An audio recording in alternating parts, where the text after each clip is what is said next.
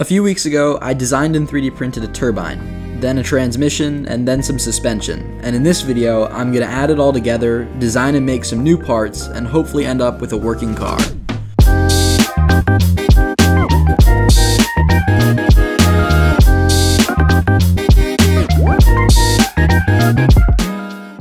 In the last video, I designed and built a rear frame for this car, including the suspension, differential, and wheel hubs.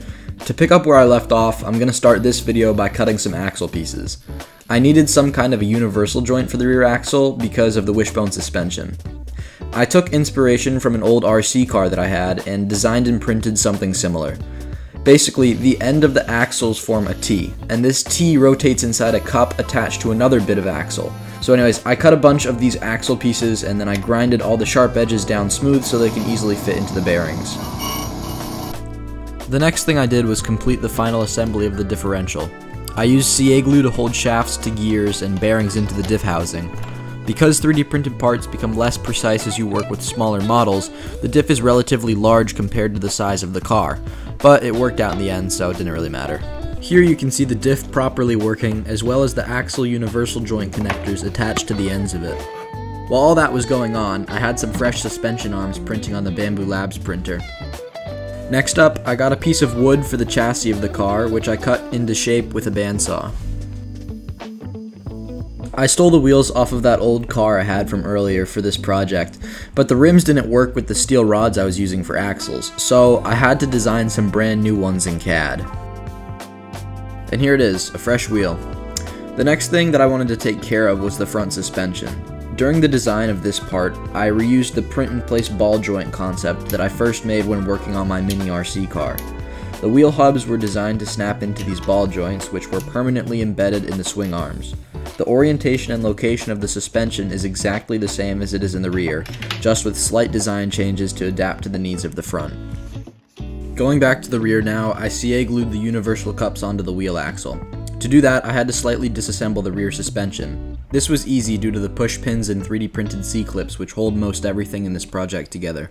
Using some of those little pieces of steel rod that I cut up in the beginning of this video, I'm now going to make the axles by gluing these little adapter things to the end of them. I began to reassemble the rear suspension again, but this time with the axles in place, hoping that they would fit alright. One of the things with this car that I worried about was the placement of where the universal joint was. The way the project planned out over time, the axis for the joint wasn't directly vertically underneath the axis of rotation for the suspension. This causes some slight variation in geometry for the length the axle needs to be when the suspension flexes. However, I was relieved to see that it was a minor enough offset that it didn't really affect too much. Going back to the body now, to get the orientation of the transmission and the output shaft to mesh nicely with the differential, I needed to cut a hole in it. I started by drilling a pilot hole, then sawing the rest out. Once I made the hole, I found a thin sheet of plywood and glued it underneath the body to support the turbine and the transmission.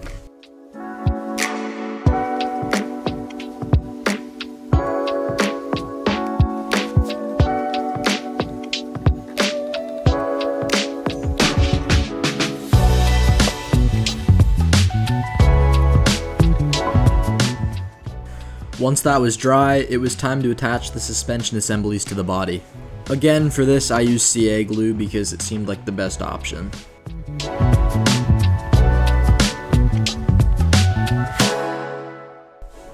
And here it is, mostly assembled. To get to the point where it is now from where I left off in the last video took roughly 2 to 3 weeks due to school and other stuff. I figured I'd make a third video on this project as this is definitely a longer project and I wanted to get something out sooner than later. The only things left to do now are steering, attaching the EDF, and some other electronics. I've done some testing previous to getting this far with the EDF and the turbine, and I'm a bit concerned. I'm not sure if it's going to be able to spin the turbine up with the weight of the car, the friction from the joints, gears, bearings, and whatever else. EDFs are more made for moving high quantities of air very fast, and less so about compressing it.